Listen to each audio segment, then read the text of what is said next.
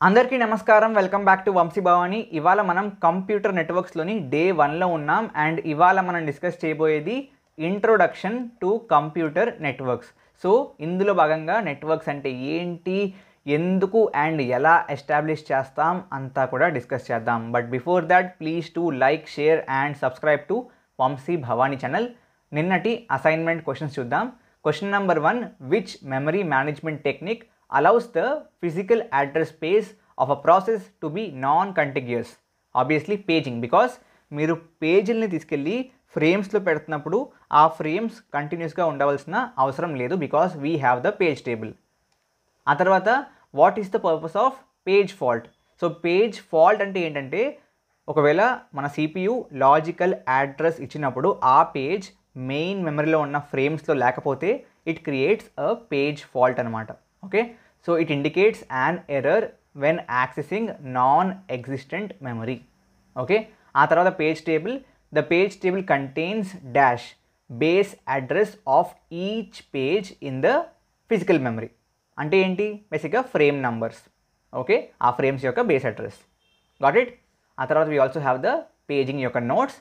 Apart from this, నిన్నటి video description and కమెంట్స్లో page replacement అల్గారిథమ్స్కి సంబంధించిన నోట్స్ అండ్ క్వశ్చన్స్ కూడా ఉన్నాయి. Please look at them, it will be helpful. Okay, great. So టాపిక్లోకి వచ్చేస్తే ముందుగా కంప్యూటర్ నెట్వర్కింగ్ అంటే ఏంటి? సో బేసిక్గా ఈ నెట్వర్క్స్ అంటే ఆర్ నెట్వర్కింగ్ అంటే ఏంటి? ఇట్స్ అ కాన్సెప్ట్ అండి. ఓకే, నెట్వర్కింగ్ కానీ నెట్వర్క్ కానీ ఇట్స్ అ కాన్సెప్ట్. ఓకే, ఈ concept can be of 2 types కదా ఎప్పుడైనా సరే. ఒకటేమో థియరిటికల్, ఒకటేమో practical. Coming to networking, it's a practical concept.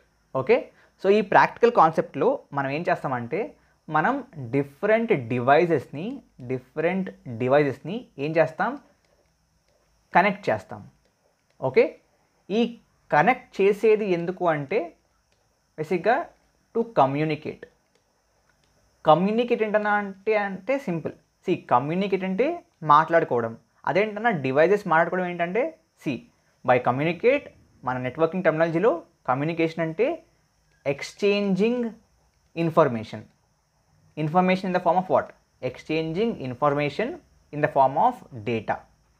Okay, got it? So బేసిక్గా నెట్వర్కింగ్ అంటే ఏం లేదు, కంప్యూటర్ నెట్వర్క్ అంటే కూడా ఏం లేదు, సింపుల్. బేసిక్గా నెట్వర్క్ అంటే ఒక కలెక్షన్ అనమాట. whenever I say a network of computers or a network of devices, so it means that for example I have 4 devices. ఈ 4 కూడా కనెక్ట్ అయి ఉంటే, okay, they are connected to each other. Okay, then this will form a network అనమాట. Okay, so network అంటేనే devices connect అయి ఉండడం. Okay, so ఈ కనెక్షన్స్ని ఎందుకు ఏర్పరుస్తామంటే, సో దాట్ ఈ డివైస్కి ఇన్ఫర్మేషన్ షేర్ చేయొచ్చు, ఈ డివైస్కి ఇన్ఫర్మేషన్ షేర్ చేయొచ్చు, ఈ డివైస్కి షేర్ చేయొచ్చు, ఈ డివైస్ షేర్ చేయొచ్చు. ఆ విధంగా ఏ సిస్టమ్ అయినా, ఏ డివైస్ అయినా, ఏ వేరే డివైస్తో అయినా ఆ నెట్వర్క్లో ఉన్న దాంట్లో కమ్యూనికేట్ చేయొచ్చు. సో ఈ విధంగా కమ్యూనికేషన్ ఎస్టాబ్లిష్ చేసేందుకే మనం నెట్వర్క్ వాడతాం. ఓకేనా? గ్రేట్ అన్న. Network okay, what about computer network? Computer నెట్వర్క్లో ఈ డివైజెస్ అన్నీ కూడా కంప్యూటర్సే అయి ఉండాలా? No. So anything that can process can be called a computer in the CS world. Computer science వరల్డ్లో ప్రాసెస్ చేసే ఏదైనా సరే మీరు ఒక రకంగా కంప్యూటర్ అని పిలవచ్చు. ఈ కంప్యూటర్ నెట్వర్కింగ్ ఇటువంటి టర్మినాలజీస్ అన్నీ కూడా క్రియేట్ చేసినప్పుడు ఇవాళ ఉన్నన్ని స్మార్ట్ డివైజెస్ లేవు. Yes are no? కాబట్టి అప్పుడు ఈ విధంగా ఇంత కాంప్లెక్స్ కంప్యూటేషన్స్ని చేసేది ఒక కంప్యూటర్ ఒకటే.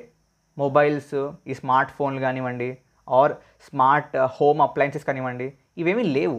కాబట్టి కంప్యూటర్ నెట్వర్కింగ్ అనే పేరు పెట్టారు. బట్ కంప్యూటర్ నెట్వర్కింగ్లో అన్ని కంప్యూటర్లే ఉండాలి అని రూల్ లేదు.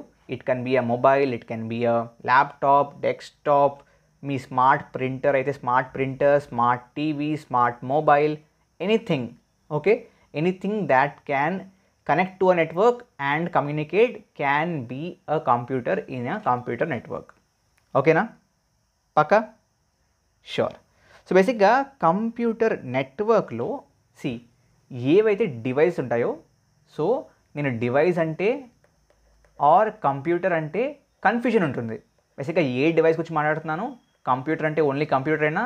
సో ఆ విధంగా కన్ఫ్యూజన్ లేకుండా ఏం చేశారంటే devices are computers are appliances which are connected to the network, నెట్వర్క్లో కనెక్ట్ అయ్యి ఉన్న అప్లయన్సెస్ కానీ డివైసెస్ కానీ కంప్యూటర్స్ కానీ వాటిని మనం నోడ్స్ అని పిలుస్తాం.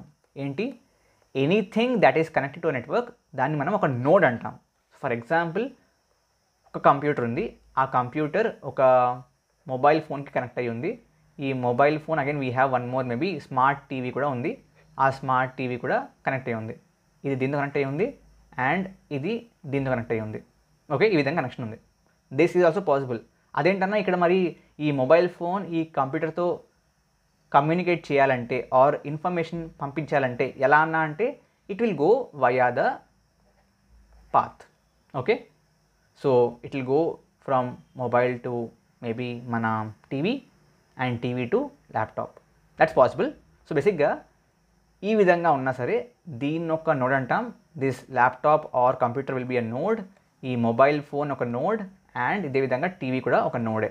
సో నెట్వర్క్లో ఉన్న ప్రతి డివైస్, ప్రతి appliances, everything is called a node. Okay, ఆ తర్వాత we have something called topology. నెట్వర్కింగ్లో చాలా ఇంపార్టెంట్ టర్మినాలజీ ఏంటంటే టోపాలజీ. టోపాలజీ అంటే ఏంటన్నా అంటే టోపాలజీ అంటే కనెక్షన్ ప్యాటర్న్. ఓకే, సో ఏ విధంగా కనెక్ట్ అయ్యాయి డిఫరెంట్ నోడ్స్ అని చెప్పేదే టోపాలజీ. సో ఈ విధంగా లీనియర్గా ఇది మేబీ ఇదొక నోడు, ఇదొక నోడు, ఇదొక నోడు ఈ విధంగా ఉన్నాయా, ఆర్ ఇదొక నోడు, ఇదొక నోడు, ఇదొక నోడు ఈ విధంగా ఉన్నాయా, ఆర్ మేబీ ఇదొక నోడు, ఇదొక నోడు, ఇదొక నోడు, ఇదొక నోడు ఈ విధంగా ఉందా.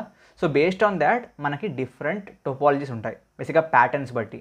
సో ఇక్కడ అన్నీ వరుసగా కనెక్ట్ అయి ఉన్నాయి. ఇక్కడ సైకిల్ ఉంది, ఇక్కడ ఏంటంటే దెర్ ఇస్ అ పేరెంట్, ఈ నోడ్కి కామన్గా ఒక పేరెంట్ ఉంది.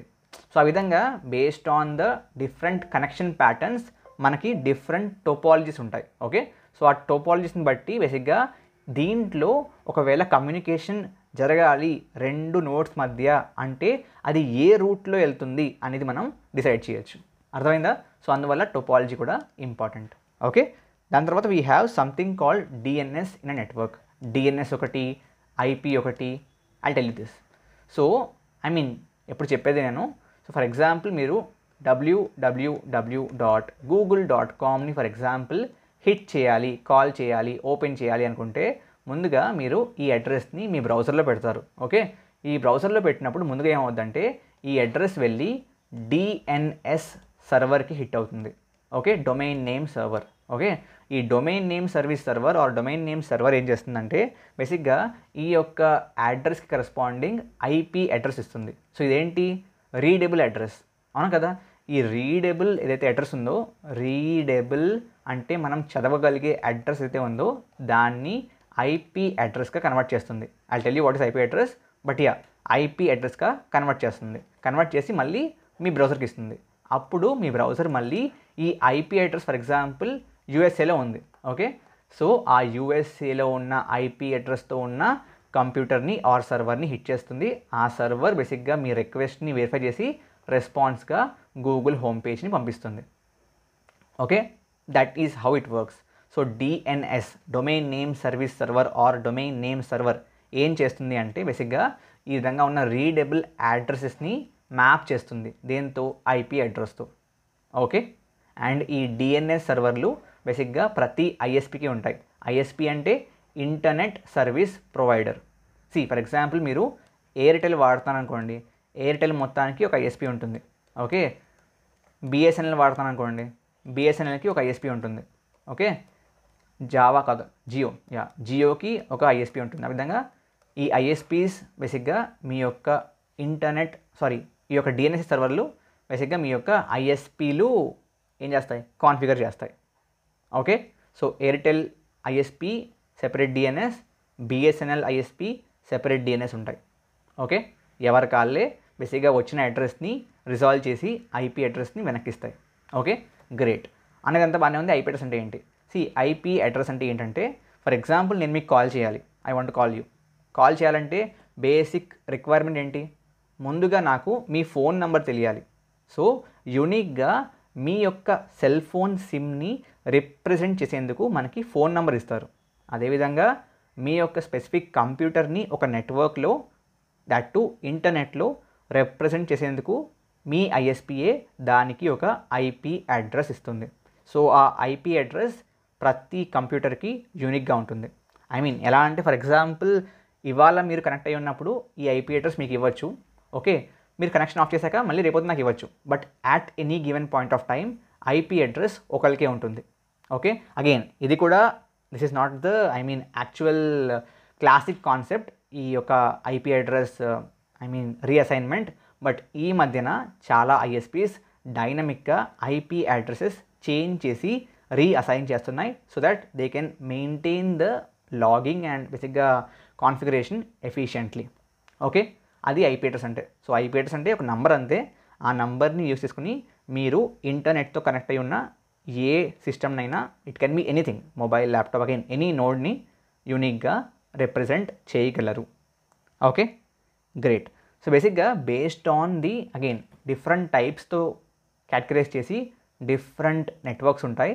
So based on the categorisation of enterprise networks, okay, there are mainly few types అనమాట. First the LAN. ఓకే, అంటే ఏంటి? Local area network. సో బేసిక్గా మీ ఏరియాలో, మీ ఇంటి దగ్గర ఒక చిన్న ఏరియాని, ఒక ఆఫీస్ కావచ్చు, ఒక ఇల్లు కావచ్చు, ఒక హోమ్ కావచ్చు. ఓకే, హోమ్, ఇల్లు ఒకటే. సో బేసిక్గా చిన్న ఏరియాస్ని కవర్ చేసే నెట్వర్క్ని ఏమంటారు? ల్యాన్ అంటారు. ఎగ్జాంపుల్ ఇవన్నా అంటే, ఫర్ ఎగ్జాంపుల్ మీ ఆఫీస్ ఉంది, మీ ఆఫీస్లో 10 మంది ఎంప్లాయీస్ ఉన్నారు, ప్రతి ఒక్కరికి ల్యాప్టాప్స్ ఉన్నాయి. ఆ ల్యాప్టాప్స్ అన్నీ కూడా కామన్ సెంట్రల్ సర్వర్తో కనెక్ట్ అయి ఉంటాయి. ఎలా? Using LAN. సో బేసిక్గా ల్యాన్ అంటే ఏంటంటే, again it's just a network, but చిన్న ఏరియాలో ఉంటే ల్యాన్ అంటారు. ఇంట్లో ఎలా అన్నా అంటే, ఇంట్లో ఫర్ ఎగ్జాంపుల్ మీకు స్మార్ట్ టీవీ ఉంది, ఓకే, స్మార్ట్ ఫోన్ ఉంది, ఓకే, ల్యాప్టాప్ ఉంది, okay, then you have that smart light ఉంది, స్మార్ట్ ఫ్యాన్ ఉంది. డ్రాయింగ్ బాగానే ఉండొచ్చు, బాగోకపోవచ్చు, బాగున్నా బాగోపోయినా తప్పదు, చూడాలి. సో బేసిక్గా ఇవన్నీ ఫర్ ఎగ్జాంపుల్ వైఫైతో కనెక్ట్ అయి ఉన్నాయి. So this forms basically LAN, local area network. తక్కువ స్పేస్లో ఎస్టాబ్లిష్ అయ్యే నెట్వర్క్ని లోకల్ ఏరియా నెట్వర్క్ అంటాం. ఆ తర్వాత వీ హ్యావ్ వ్యాన్. వ్యాన్ అంటే వైడ్ ఏరియా నెట్వర్క్. సో బేసిక్గా దీంట్లో ఏంటంటే, ఇట్స్ అ బిగ్గర్ నెట్వర్క్. ఒక ఎంటైర్ సిటీని కానీ, ఒక ఎంటైర్ కంట్రీని కానీ కవర్ చేసే నెట్వర్క్ని వ్యాన్ అంటారు. ఓకే, ఆ తర్వాత వీ హ్యావ్ క్లౌడ్ నెట్వర్క్స్.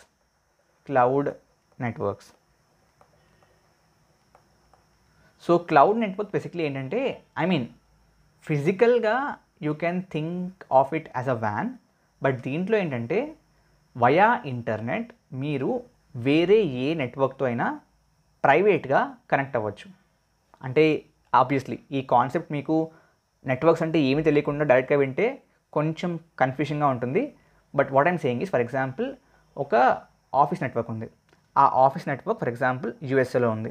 మీరు వర్క్ ఫ్రమ్ హోమ్ ఇండియా నుంచి పనిచేస్తున్నప్పుడు యూ వాంట్ టు కన్వర్ట్ కాదు, you want to connect to this network in USA where your office is present.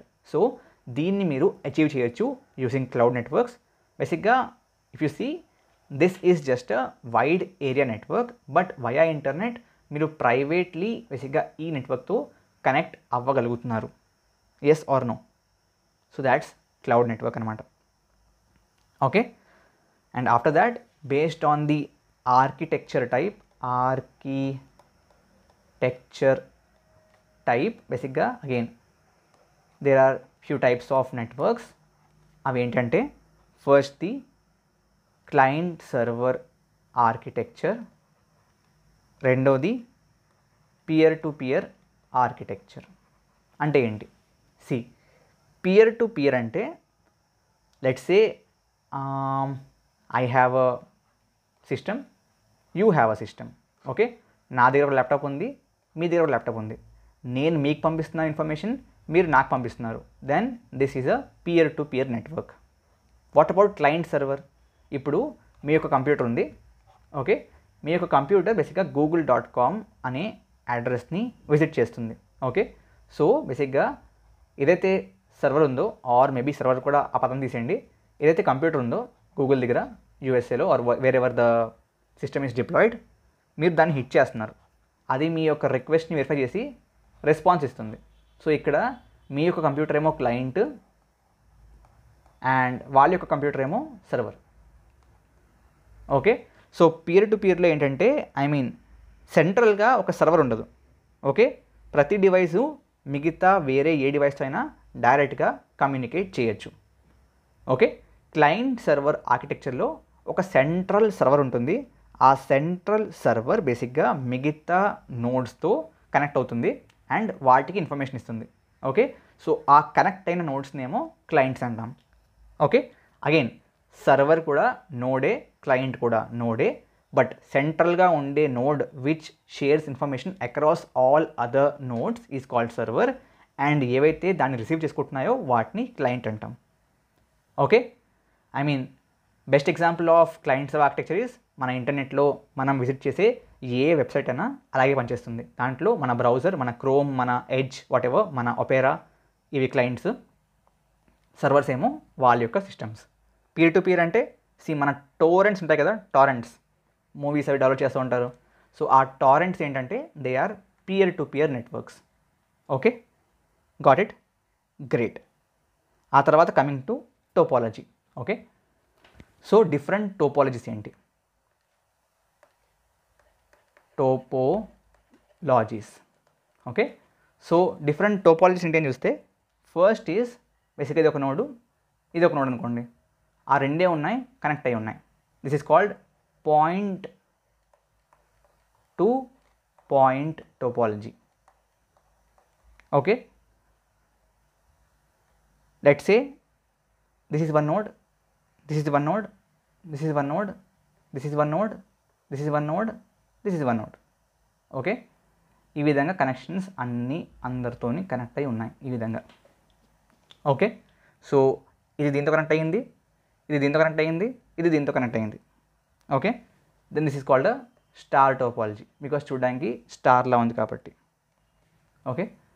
Let's ఇదొక నోడు, ఇదొక నోడు, ఇదొక నోడు, ఇదొక నోడు, అండ్ ఇదొక node, and ఈ విధంగా కనెక్ట్ అయి ఉన్నాయి. For example,